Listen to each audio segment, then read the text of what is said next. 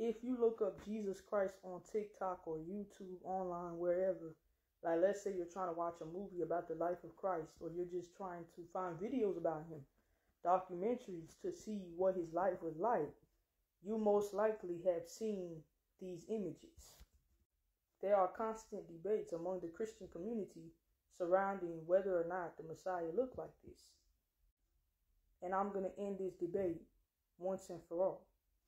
Now, the scripture says that our Lord sprang from the tribe of Judah.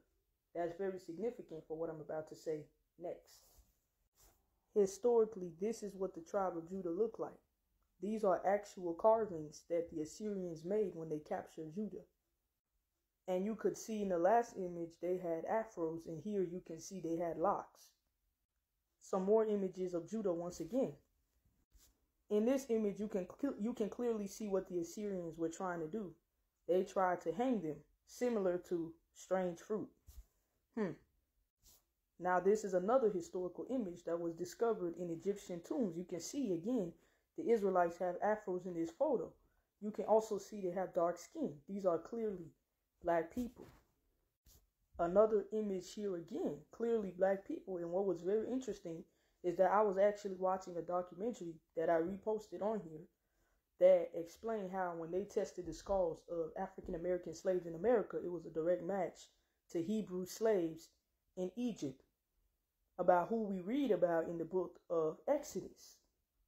All of that being said, if the Messiah came in the flesh as an Israelite, and these historical markings show that the Hebrews are a black group of people, especially scriptures that say, I am black, Jeremiah chapter 30, verse 30, Song of Solomon chapter 1, Lamentations chapter 4, our skin is darker than a coal.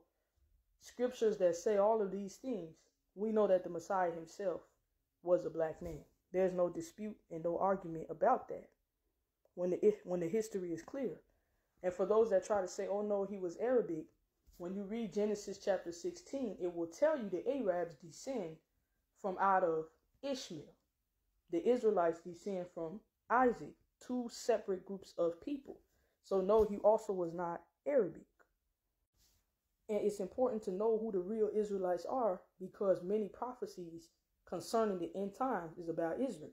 For example, many of us have probably heard or read that the Jews returned back to Israel in 1948. However, many prophecies, including Jeremiah chapter 30, says that once Israel returns, they will dwell in safety. And Isaiah chapter 11 says that Jesus will gather Israel and that there will be peace in Jerusalem and all throughout the world.